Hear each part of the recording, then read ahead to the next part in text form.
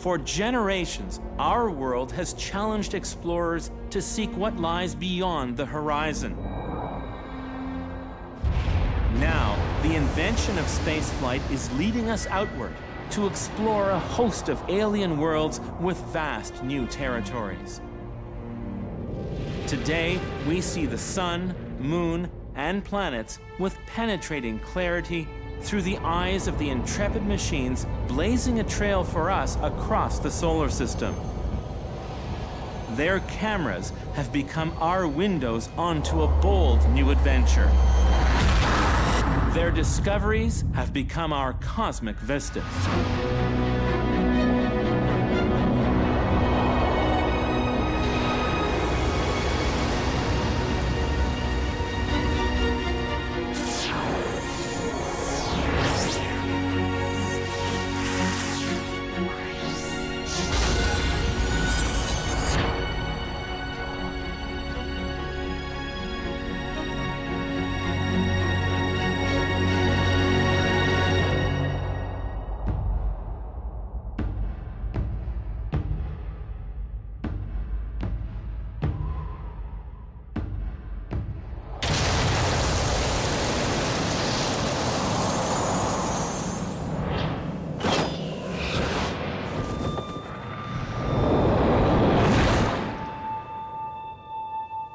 When everything is exotic and strange, the familiar beckons. And when it comes to exploring the solar system, the familiar calls us to Mars.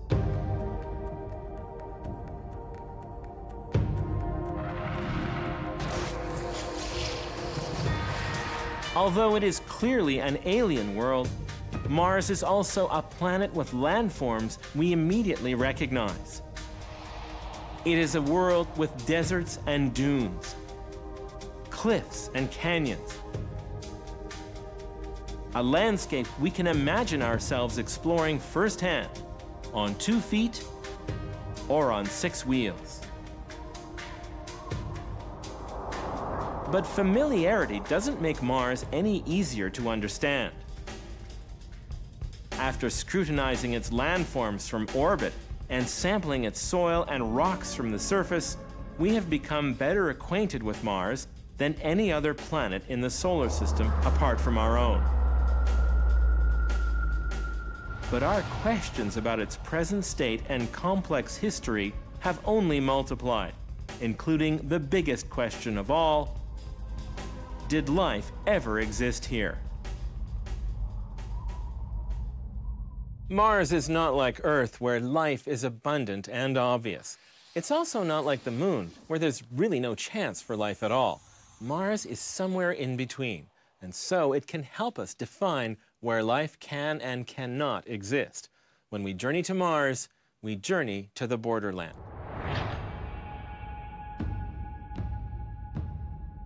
Mars's borderland status is nothing new.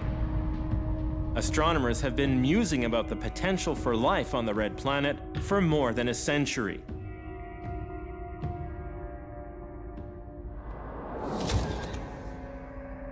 When the first grainy close-ups of Mars were radioed back in 1965, scientists were surprised and a little disappointed. The images showed a barren and cratered surface, much more like the Moon than any place on Earth. Apparently, the red planet was the dead planet, and any notion of spotting life on the surface, even primitive life, all but vaporized. But first impressions can be deceiving. As follow-up missions arrived in the late 60s and 70s with increasingly better cameras, it became clear Mars is a far more interesting and diverse planet than anyone had realized. Yes, there were impact craters, but there were also signs of a colossal geologic history. Giant volcanoes, larger than any on Earth, were found towering over the Martian plains. The largest of all, Olympus Mons, rises to a height of 24 kilometers from its base, 3 times higher than Mount Everest, making this not just the tallest peak on Mars, but the tallest in the solar system. Such an impressive structure must have arisen through widespread eruptions of lava that poured out across the surface again and again, possibly over billions of years. Olympus Mons sits atop a giant bulge known as Tharsis that protrudes from Mars and makes it a distinctly lopsided planet. Ultimately, it led to a spectacular splitting of the planet's crust and the creation of this giant canyon, Valles Marineris. The proportions of Valles Marineris stagger the imagination. It is more than 10 times longer than Earth's Grand Canyon, and 4 times as deep.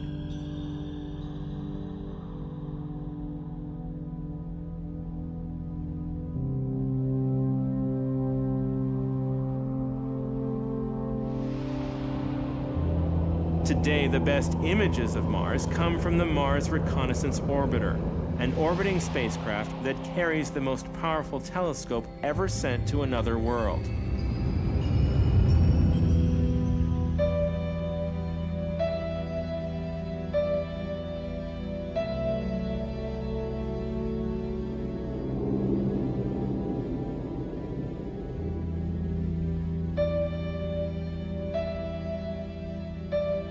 Capable of resolving details on the surface as small as a dinner plate, it has given us an unprecedented look at Mars in all its splendor. From exquisite sand dunes to tracks left behind by Martian dust devils.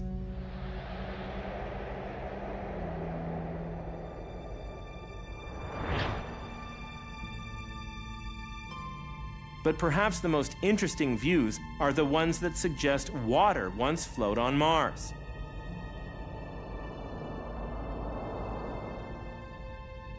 Deep inside Valles Marineris, it appears as if there were layers of sediment deposited in shallow Martian lakes, long before the giant canyon formed.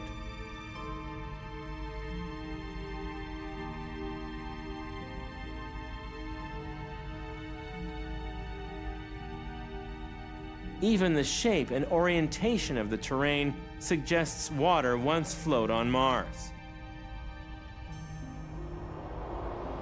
These hints of a watery past grow much stronger as we cast our view beyond Valles Marineris to a series of large but empty channels leading away from the Tharsis Bulge toward the low-lying regions further north.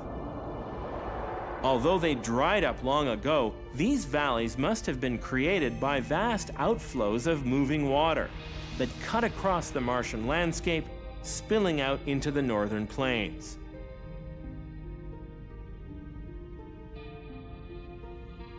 In some cases, these channels measure 100 kilometers across and carve their way through thousands of kilometers of terrain.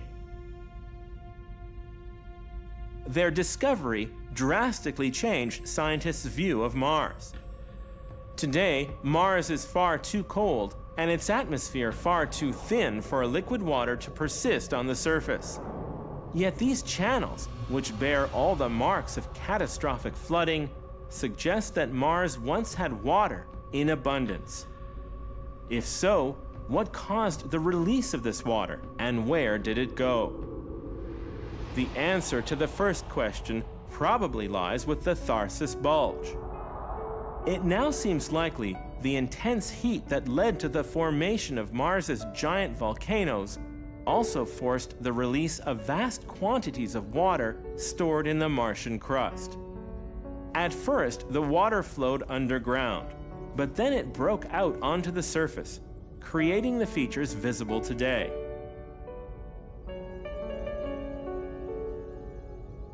Across Mars, there are other signs that water may have flowed billions of years ago.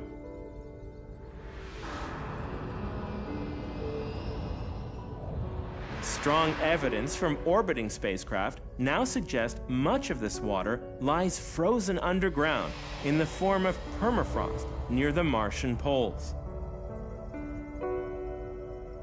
Certainly, the Martian polar regions are different from the rest of the planet.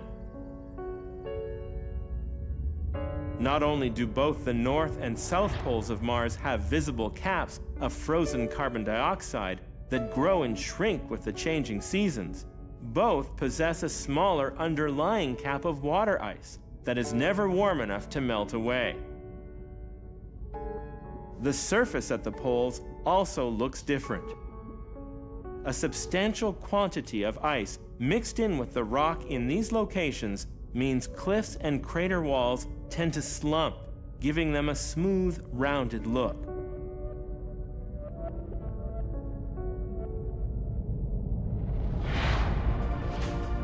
One of the most exciting recent developments has been the discovery of small gullies running down the sides of craters and canyons all across Mars. They look suspiciously as though they were carved by groundwater, seeping from the cliff faces and running downhill. Yet these features are so small, they must be recent. Otherwise, the steady deposit of wind-blown dust would have obscured them. Could there really be liquid water periodically bubbling to the surface on Mars? If so, the implications for life are enormous. After more than 4 decades of concentrated exploration, there's no doubt that Mars has a rich history, which certainly included liquid water and may have once included life. Furthermore, there are hints that Mars continues to be an active planet today. It is not yet a dead world, at least in the geologic sense. It is still a borderland.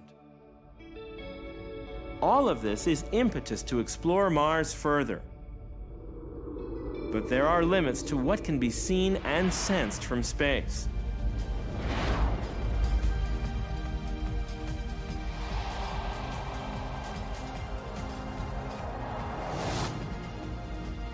To answer the question of whether Mars is a living world, we must touch, taste, and smell it.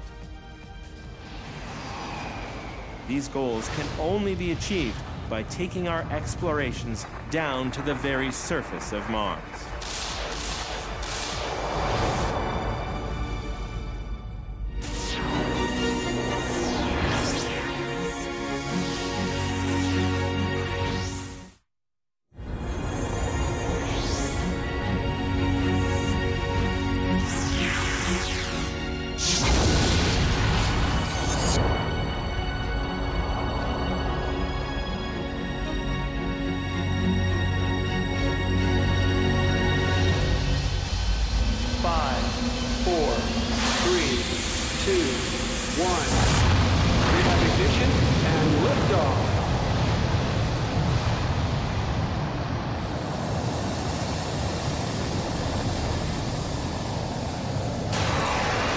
Like the great voyages of discovery centuries ago, the journey to another world is fraught with danger. Atmospheric entry on my mark. And when it comes to landing on Mars... 5, 4, 3, 2, 1, mark. It is always the final moments. Phoenix now 2 minutes and 25 seconds past the entry point. When the peril is greatest. 80 meters. 50 meters. Come on. Constant lost space detected. Altitude 40 meters. 30 meters. 27 meters. 20 meters. 50 meters. Standing by for touchdown. Touchdown signal detected. Landing sequence initiated. It is hard enough to design a machine that can land itself on Earth. But to do it on another planet, where humans have never set foot, where knowledge of changing conditions is scarce at best, to have no margin for error between a safe landing and total catastrophe, and to do it in a place that is so distant, even a simple call for help would take several minutes to reach Earth, that is a challenge indeed. But that is precisely what must be done to touch another world. So far, 6 landers have set down safely on Martian soil, and they have transformed our understanding of the planet as only first-hand experience can. Scientifically, these missions were designed to discover the geologic history of Mars, but they also carry a powerful implication about the future. It's not just the ancient past we seek when we land our probes on Mars, but a new dawn in space exploration. A red dawn. In 1976, two NASA spacecraft named Viking 1 and 2 became the first to establish a beachhead on Mars. And the view was electrifying.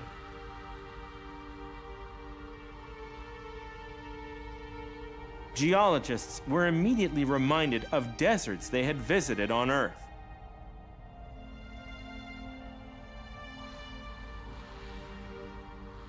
Once the Viking landers set to work, the similarities began to fade. While the results did not completely rule out life on Mars, they suggested that any life that managed to survive here would need to be sheltered underground or in some other impossible-to-reach location. It would be more than 20 years before another successful attempt was made to land on Mars. In 1997, NASA's Mars Pathfinder landed at the mouth of the Ars Valley, a vast channel that looks like it was carved by running water.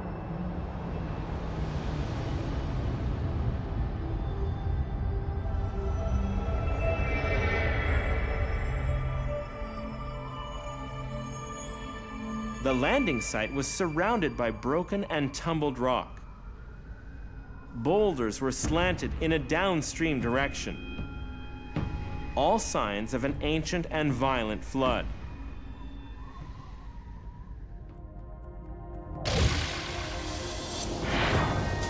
The star attraction of the mission was a small rover that rolled off the lander and trundled up to nearby rocks to analyze their compositions.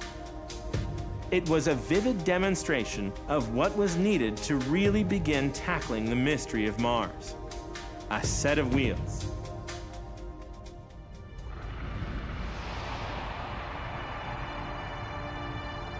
In early 2004, two rovers named Spirit and Opportunity landed safely on opposite sides of Mars. Each embarked on its own motorized trek across the red planet's surface.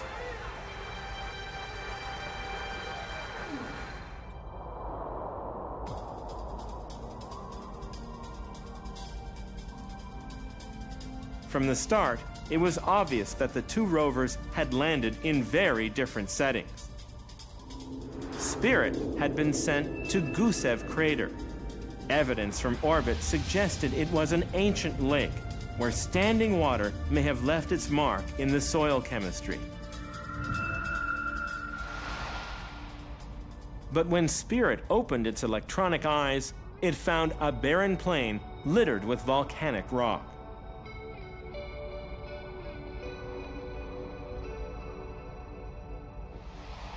Meanwhile, Opportunity scored an early triumph. It was sent to Meridiani Planum, where remote sensing had spotted hematite, an iron-rich mineral that on Earth is often associated with water.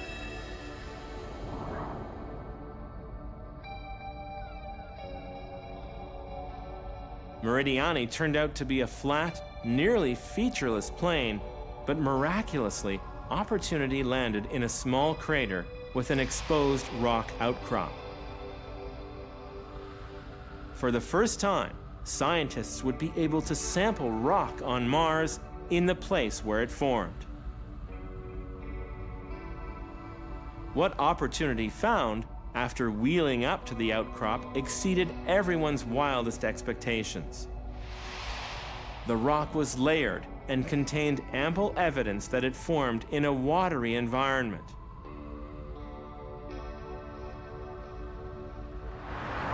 It also contained hematite in the form of tiny spheres, nicknamed blueberries, which grew by precipitating out of water and were later exposed as the rock weathered away. But the best was yet to come.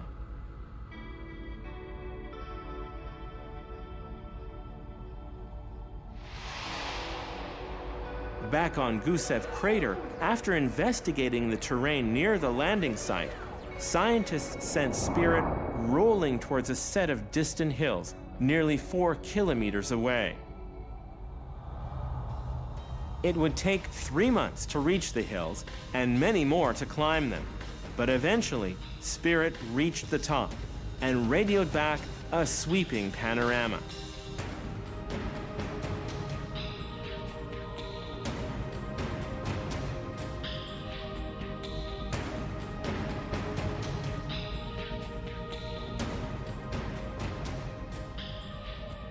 In the years that followed, Spirit descended to the other side of the hills, surviving 3 Martian winters and eventually discovering Home Plate, the remains of a volcanic vent where hot rock once made explosive contact with water.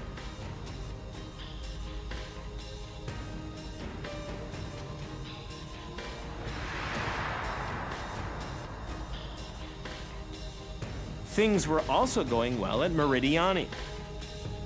Once Opportunity set out across the plains, it discovered an even larger rock outcrop, whose layers read like a geologic history book.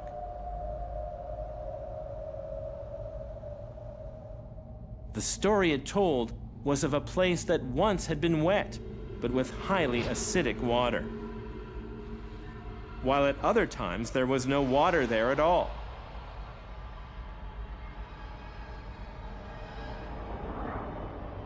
After nearly 2 years more of roving, Opportunity arrived at the edge of Victoria Crater and recorded one of the most spectacular vistas in the history of Mars exploration.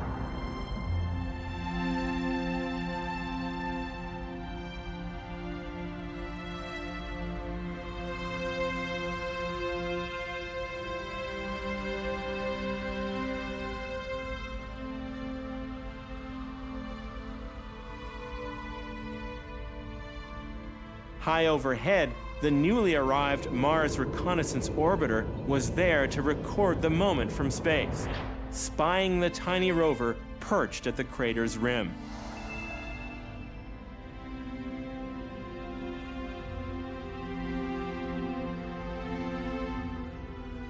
The journey of the Mars rovers has been a scientific adventure unlike any so far in our exploration of the Red Planet. Rather than showing us Mars in an isolated spot for a brief window of time, they have shown us Mars over many years and many kilometers, including places where water once flowed.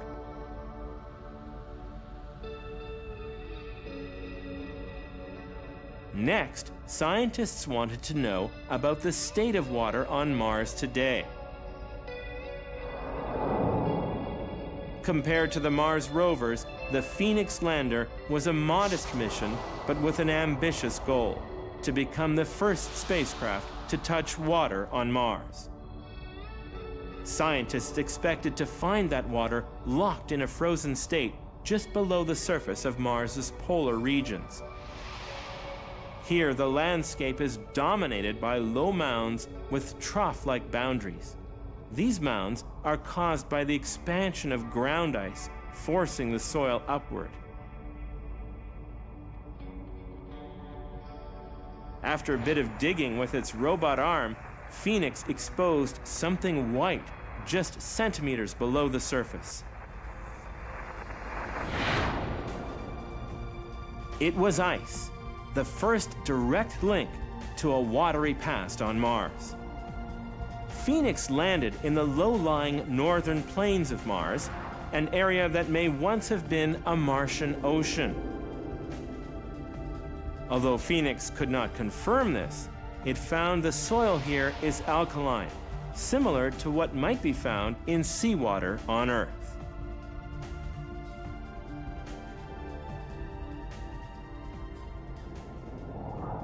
What we've learned from all these missions is that Mars was a water world, and still is today, although that water is hidden from view. As for what that means for life on Mars, that's a question for future missions. But in a sense, all of these missions are already paving the way for life on Mars. Human life. The landers and rovers we build could be the leading edge of a new wave of exploration that might one day take astronauts to the Red Planet. If so, the human story on Mars has already dawned.